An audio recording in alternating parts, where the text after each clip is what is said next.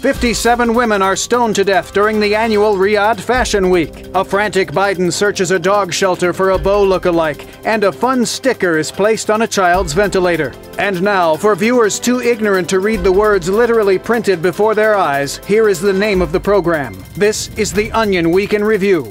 In a deal policymakers have hailed as a decisive step towards combating the rapidly escalating national debt, the United States settled 0.12 millionth of a percent of its debt to China this week with a single autographed photograph of Jon Hamm. The sale of the glossy signed headshot of the acclaimed actor, which China reportedly accepted for a financial easement of approximately $150 out of America's estimated $1.3 trillion in obligations, concludes a 6-month negotiation between the two parties. The decision to part with an autograph from an actor of Mr. Hamm's caliber was obviously not an easy one. But without question, this was the right choice for our nation's future. We also have a committee working on plans to sell China a first pressing LP of the Eagles' Hotel California, a Game of Thrones shirt signed by the entire cast, and this tapered black mug. This week, a new report released by the Pew Research Center found a rising number of weak, emasculated men working as stay-at-home dads. Researchers noted that the class of effete, pathetic fayboys has been expanding at a rapid pace in recent years, with millions of the men, if they can even still be called men, spending entire days performing humiliating domestic chores such as cooking,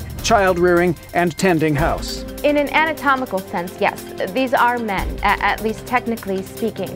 They're people who are nominally male, in some sense of the word, but who are performing domestic duties and caring for children like ineffectual weaklings who might as well be castrated.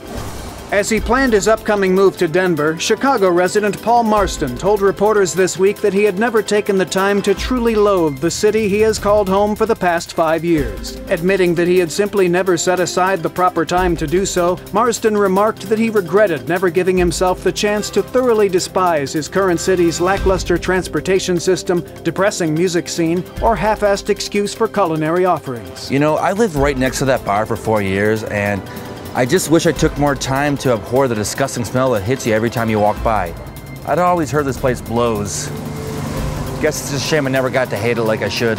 And in this week's science news, a distant planet is terrified that it might be able to someday support human life.